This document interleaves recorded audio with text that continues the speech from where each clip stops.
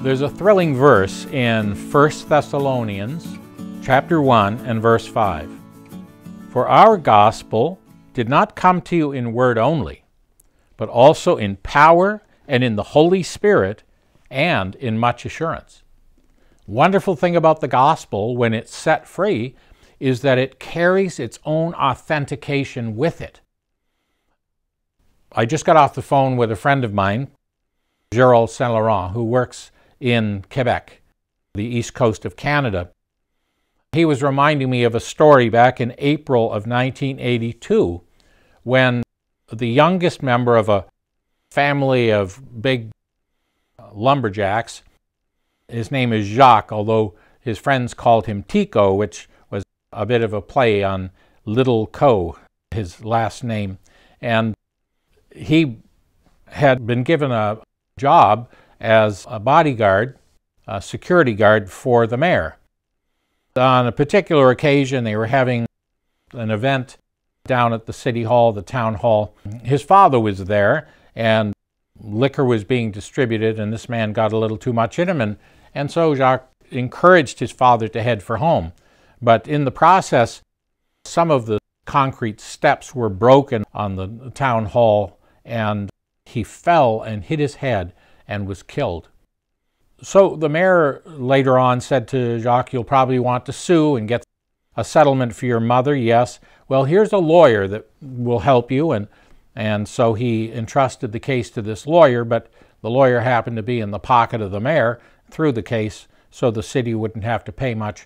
Jacques became very angry, and he would go around the house cursing and swearing, and one day his mother gave him a New Testament and said, you just can't be acting like this. You've turned into a wicked man. You need to read this.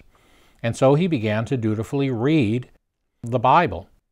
One day as he was reading, he came to a particular scripture that said that if you have anything against your brother, you should leave your offering and go and be made right to him. And he realized the mayor and I, well, we go to the same Catholic church, and I hate his guts. I can't do this anymore.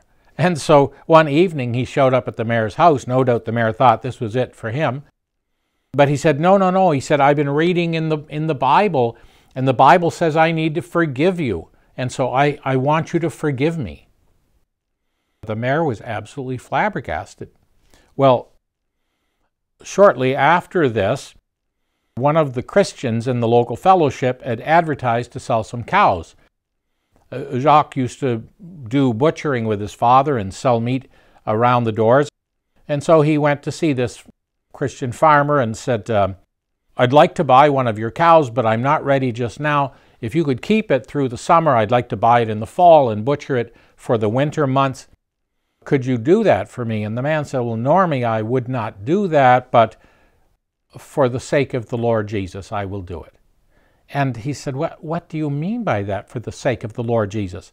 And so this Christian had the opportunity of sharing the gospel with Jacques, standing there in the barn.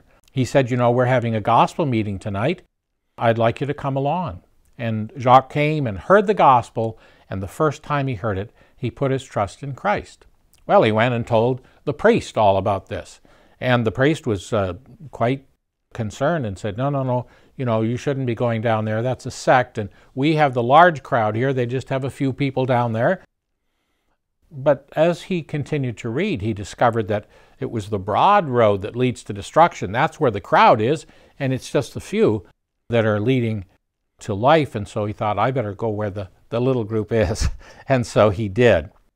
Well, just recently, he had been witnessing for some time to his neighbors, and they had rebuffed him. They were not really interested in the gospel. And then this couple became increasingly depressed and disheartened and pretty much gave up on life. In fact, they were driving down the road, and the man said to his wife, here comes a truck. Should I go for it? In other words, head-on collision, killing ourselves. And his wife said, I'll close my eyes. You do what you have to do.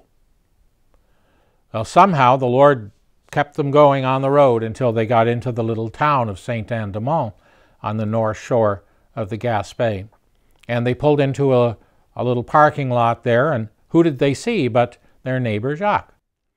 The man said to him, "You know, your God has let us down. He doesn't want us."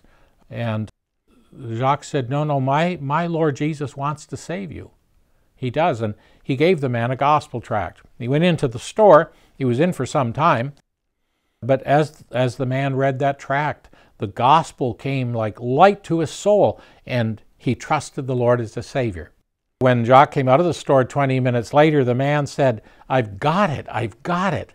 And here he had put his trust in the Savior. And shortly thereafter, his wife also trusted the Lord. And so Jacques brought this couple along to the little fellowship of believers there.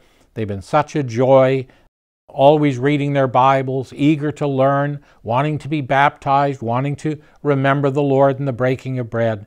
What a wonderful thing it is to see the outworking of this very verse, that the gospel is not simply words.